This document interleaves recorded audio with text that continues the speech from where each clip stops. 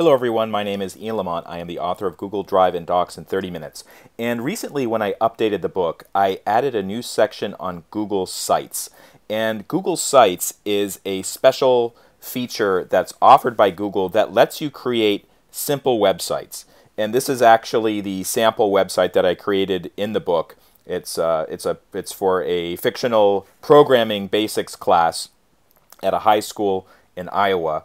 And basically, I whipped up this very simple website using Google Sites. It took maybe, I don't know, half an hour or 45 minutes to make it look okay. And you can see it has a couple different pages. First of all, there's a home page, and I embedded a video here, and I embedded a graph from Google Sheets. And then on the downloads page, I put a couple of different resources that maybe students or parents can download, like a programming camp schedule. If they click on that, it will appear in a new window, and you can maybe download it or print it out or whatever.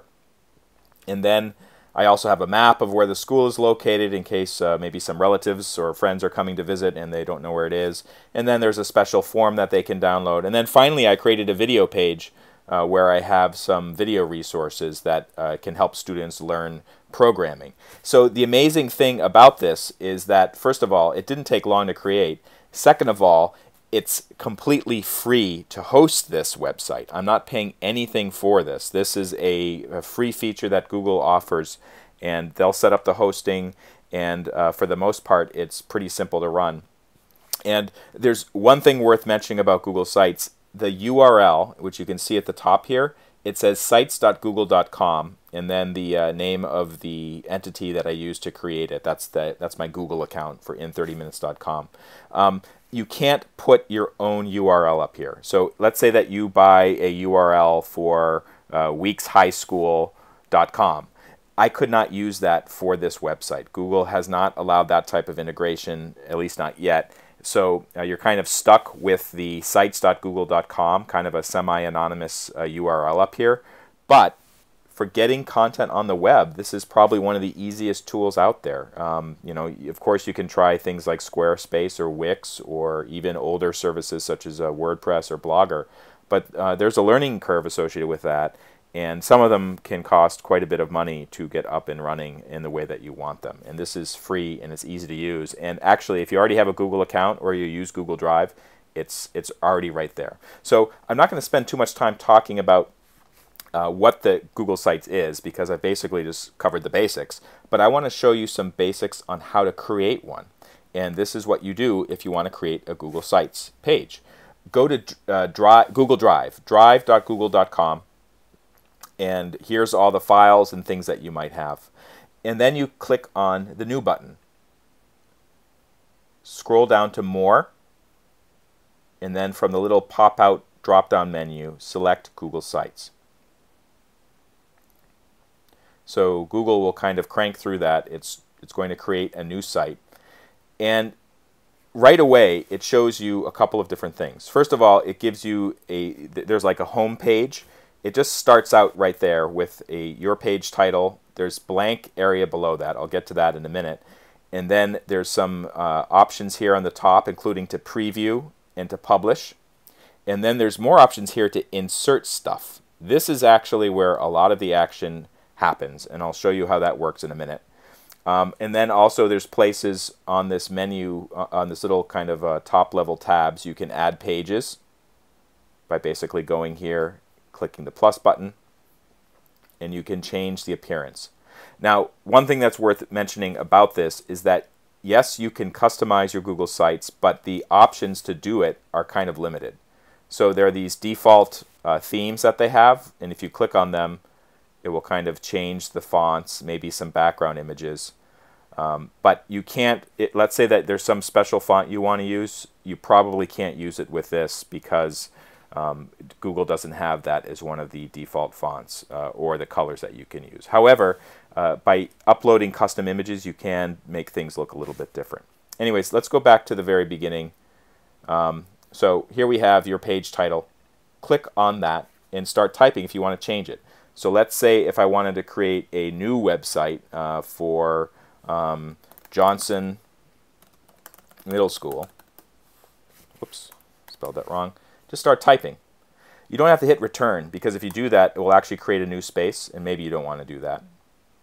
Or maybe you do. You can start adding some more information. Located in Maryville, New York. Okay. So I've just created the header text. Note that as I hover over it, it gives me some new options here. So I can change the image. There's like a little kind of like, it looks like a map up here, like a black and gray map. To change that, you can either upload your own image, so maybe you have your own image, or you can just select one of the default header images that it allows for the gallery. So actually there's some really nice kind of semi-anonymous shapes and colors that you can use. So let's say that I wanted to make this blue. I select the blue, I just click it, and then I click the select button. There we go. That looks pretty nice, doesn't it? Now it's the fun stuff. Now I can add things. Now the first thing that you might want to add here is text explaining what this is all about. So I can click text box on the insert pane, and a little box appears, and you can start typing. So Johnson Middle School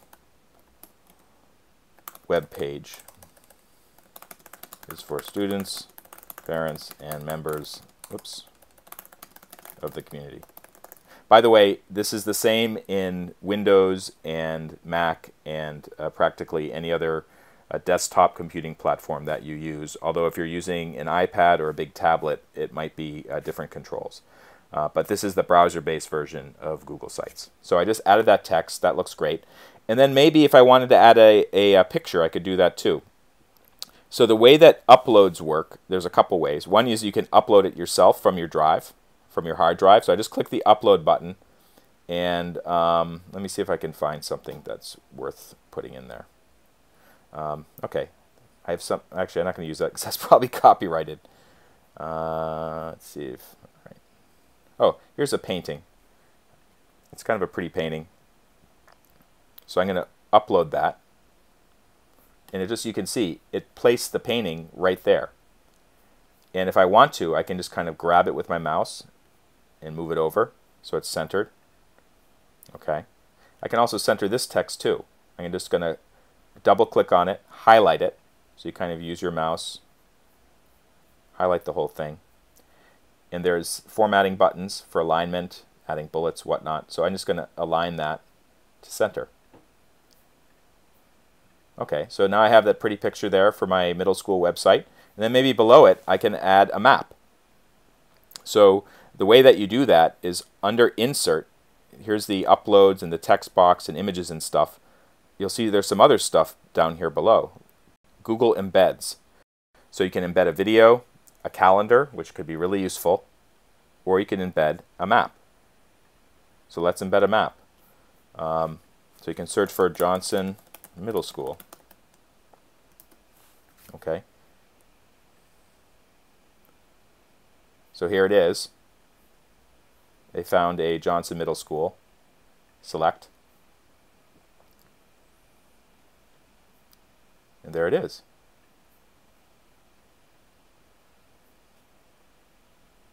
And maybe if I want to explain what that is, I can add another text box. So I just clicked text box up here. A new text box appears with the cursor blinking, so I can start typing. Here's, where we are located. Just kind of click out of it. Now maybe because it's located below the map, I want to put it above. You'll see on the left side of each box there's like a little dotted thing, and if you hover over it, your mouse will turn to like a bunch of 4 arrows pointing in all directions. So just basically grab that, and then you can slide it up and put that there. And maybe this painting, if I want to get rid of it, I could just hover over it, or actually click on the space where it's located, and then you'll see a trash can icon, so I can get rid of that. I'm going to center this again. So you get the idea. This is a pretty powerful thing. Now maybe I want to create another page. Go to Pages. There's just one page right now, Home. these three dots, whoops, these three dots, that shows more options. So you can duplicate the page. That's pretty useful. So let's say that I wanted to create maybe a home page for parents and a home page for teachers. I could do that. Basically, I duplicate the page. Maybe say home page for students. Done.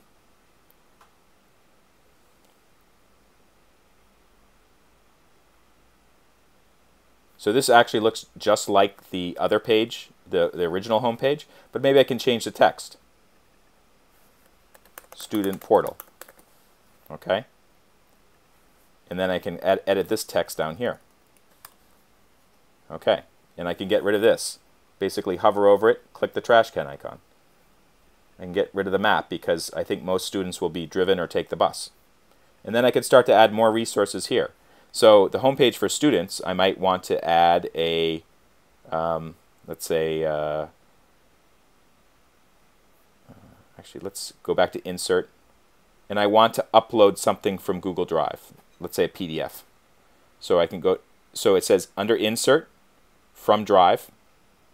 This will open up your Google Drive account. And assuming you have lots of folders and files in there, maybe you can put something in there for the students. So let's say, let's see what's available for students. All right, this is actually something I wrote when I was a grad student. It's a curriculum for students studying computer science. So I could insert that in there.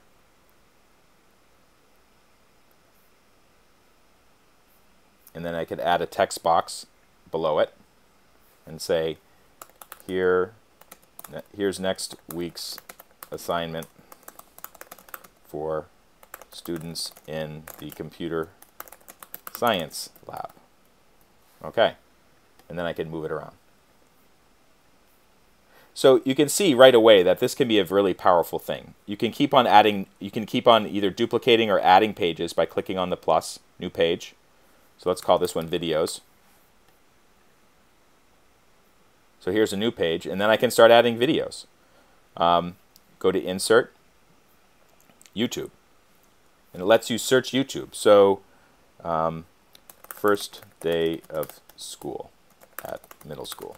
Maybe there's a video that I want to put in the on the Google Sites. Let's find something that's pretty safe.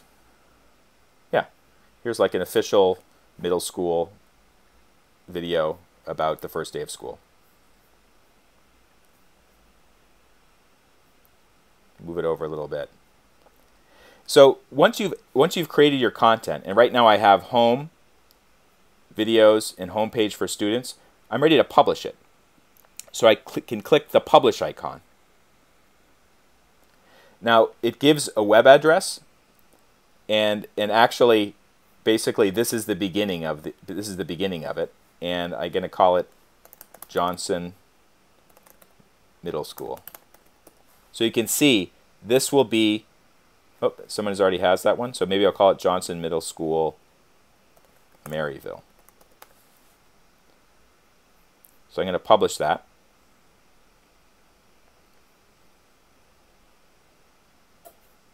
And then I can preview it. Let's take a look and see what it looks like. So here's the home of Johnson Middle School. This is the page for parents. There's a map on it, some information. I can go to the videos page, and I can check out the video here. Home page for students. I can click on that. And here's next week's assignment for students in the middle lab. So you can see that this is a pretty powerful tool. And you know, if I want to change some things, I can do that too. Basically, to find your site, to take a look at your site again, go back to Google Drive, click on Recent, and here it is. I didn't give it a name,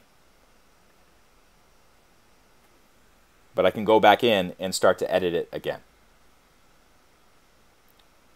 Now obviously there's probably a lot of changes to make, and maybe I want to show it to other people, let's say collaborators, that might be other faculty or administrators at the school, to make sure that they're okay with it. Or maybe someone wants to change the appearance by clicking on themes. Maybe they want you know, Aristotle. But there's lots of stuff you can do to make it look really great. And then hopefully, once you're ready, publish it. Copy a link, and you can send it to somebody. Here's a link to it. You copy it, put it in an email. So it's a very flexible tool. For more information on how to get the most out of Google Drive, Docs, Sheets, and Slides, and Sites, Google Forms, I've written a book about it. And it gives lots of great tips on how to get started. It doesn't go super deep on how to do everything, but if you want to get started, this is a great place to look. Go to in30minutes.com to see more information about it, and I have many more videos there about using all kinds of Google tools. Thanks so much for watching.